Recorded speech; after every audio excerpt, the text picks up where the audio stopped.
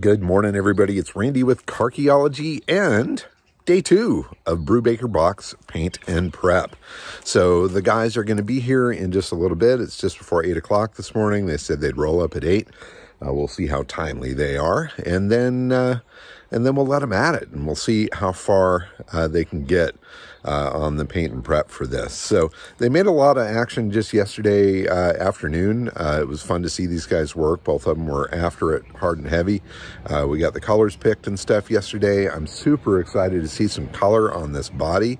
And it was kind of a sleepless night. I was really excited about the project, about both the projects, both the Brubaker and the Meyers Manx. I want to see those colors on those cars, and then I can get started doing the other stuff to them. So in any case, follow along today. We'll see where we end up with the Brubaker Box. Please subscribe so you don't miss out on any of the updates as they roll in. And thank you so much for watching. So anyway, here they come.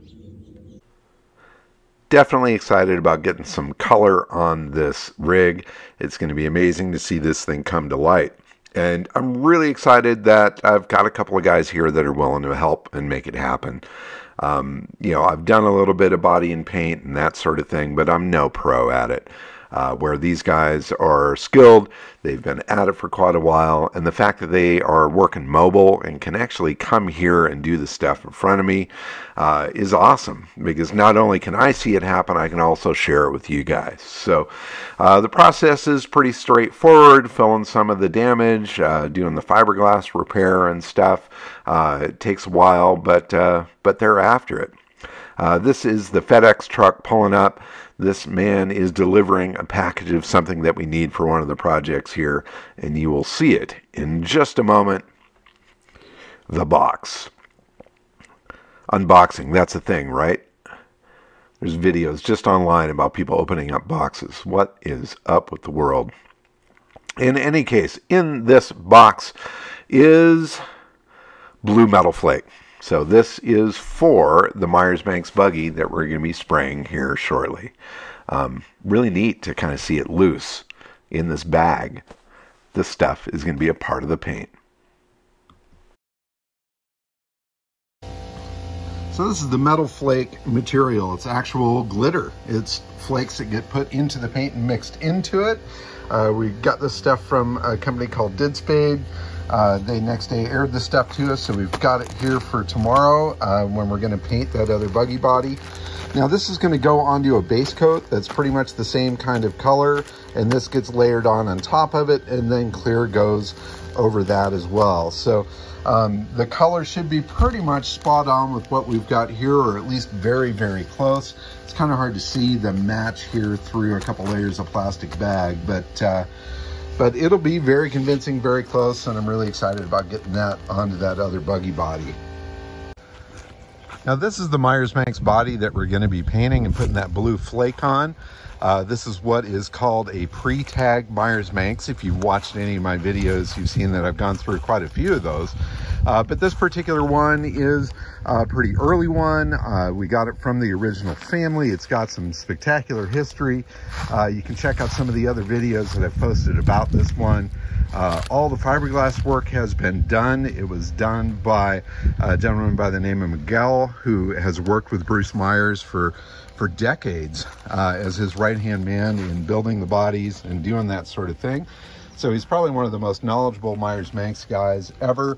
He completely reconstructed the back of this car, used a mold from another original one. He redid the whole back wall of this, which had been replaced with a chunk of plywood and some really nasty home done fiberglass. Now that's going to be all smooth and beautiful, and it's going to be awesome to see Andrew and his uncle throw some flake on this and get it nice and shiny.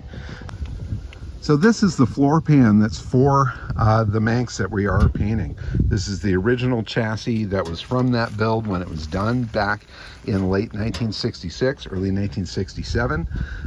Ben came out and knocked it out of the park. He did new pan halves here, including the sectioning down here near the battery. Super clean job there. He replaced the frame head on this because it was rusty, and also did some patching along the center spine of this because there were some areas where the metal there was thin. And he initially wanted to just replace this with flat metal, and I'm like, dude, you can't be doing that. We've got to have it look proper.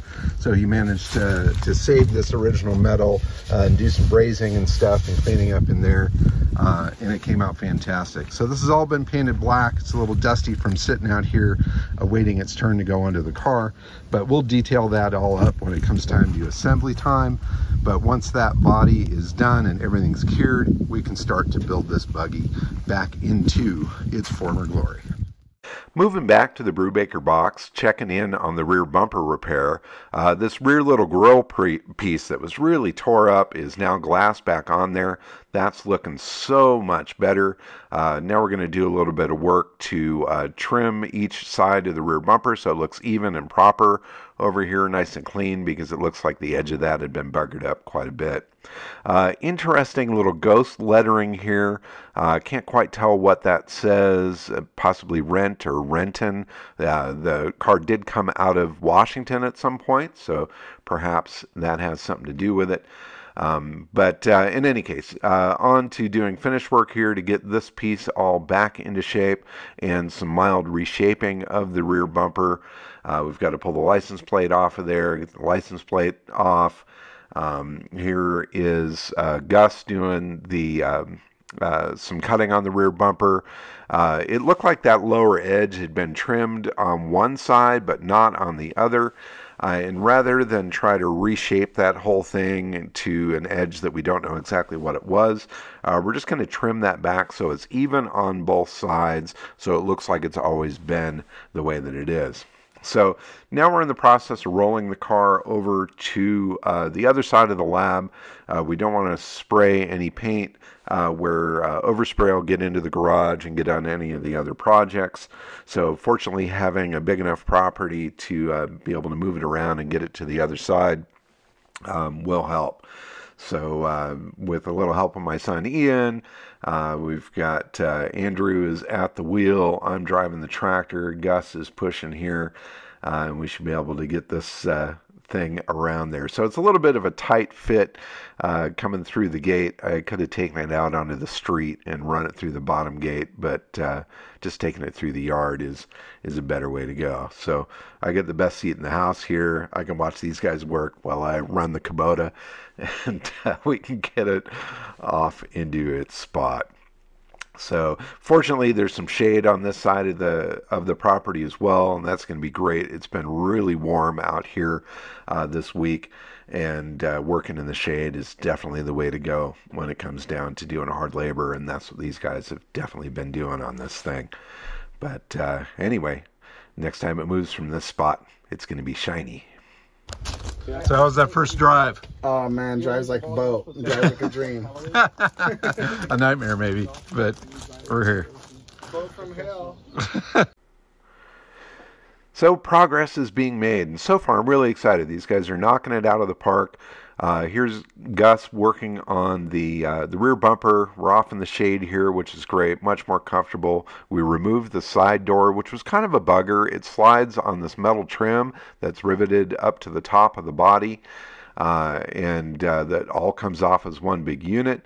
But that'll allow us to get into the door jambs here, do proper finish work there all the way around, have a nice cut line up into that interior panel so it'll all look super clean. I'm thrilled with the way the rear bumper is coming. Gus evening out that rear edge, that bottom edge there is going to look really nice rather than being all ragged the way that it is. And glassing on that little rear piece that had been broken off, that's coming out good. Here's a good thick layer of a filler on there that needs to be sanded off. But overall, I think it's gonna be good. So we are spraying outside. I don't have a spray booth here on the property, even though that would be awesome.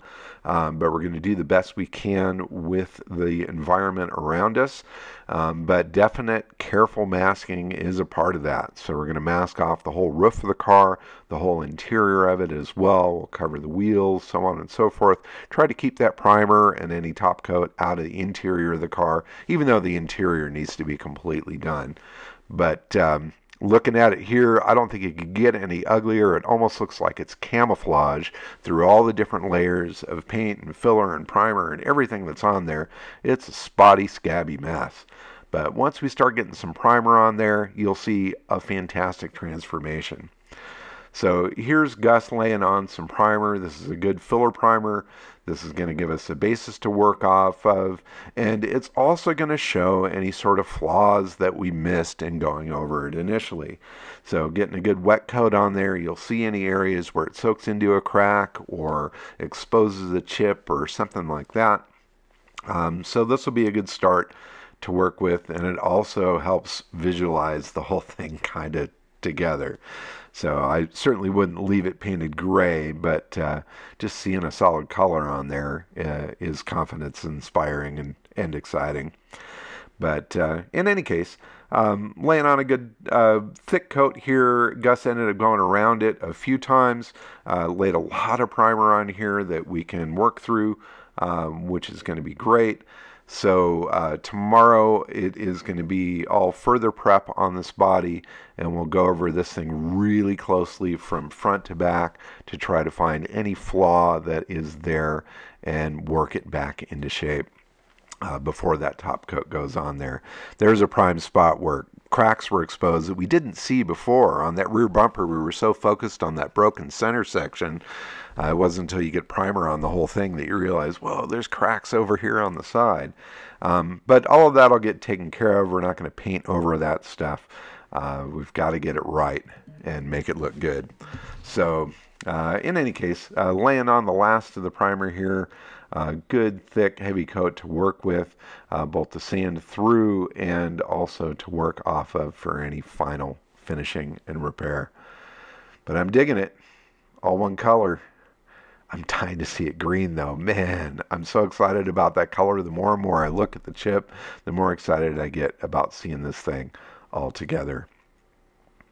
Looking good. These boys are really knocking it out of the park so far. I'm very pleased, and I can't wait to see this finished product. We've also got the Meyers Manx body pulled over here. We are going to put that blue metal flake on there, and this body's pretty much ready to go. It's all done, it's primed, it just needs to be scuffed and sprayed, so that's going to get worked into the next couple of days of activity here as well. But a couple primered beauties here waiting for their coat. Massive progress today on the Brubaker box. Massive thanks to Andrew and Gus for their tireless efforts on working the body of that silly little thing today. Those guys worked magic out there. I'm really excited to see what happens when we actually put color on it. But it's in primer. We're going to let it cure overnight. We'll go after it tomorrow to chase down any minor flaws and things like that. Probably do a guide coat on it, sand it a bit so we can see any low spots and so on and so forth. In any case, final prep hopefully tomorrow for that. And if everything goes well, maybe we can even get some color on it tomorrow. I don't know. I'm not pushing it, but we'll see. Also, we got the flake in for the Meyers Manx, and that body is pretty much just ready to go. Just need to scuff it, spray it, and then, you know, start the steps there. So you get the base coat on that, get the flake on there, get some clear. It's going to be a process, but I think we may even start with that in the morning to get that base coat on there and let that set up while we're chasing all the details on the Brubaker. In any case, massive progress, totally stoked. I'm really excited to see color on both of these things, and I'm hoping by the end of the week that Brubaker is actually looking like a car. Now, I'm not going to be driving it yet. Still need to do motors, still need to do electrical and interior and so on and so forth. But getting it shiny, getting that color on there is definitely going to get me excited. And I just want to drive it. So in any case, I thank you guys for watching. I hope you enjoyed the progress and the process here. Feel free to talk smack in the comments. I know you will anyway. And I will probably delete it because it's my channel and I can do that. But I thank you all for watching. Please subscribe if you haven't, and keep on digging them up and driving them. Bye-bye.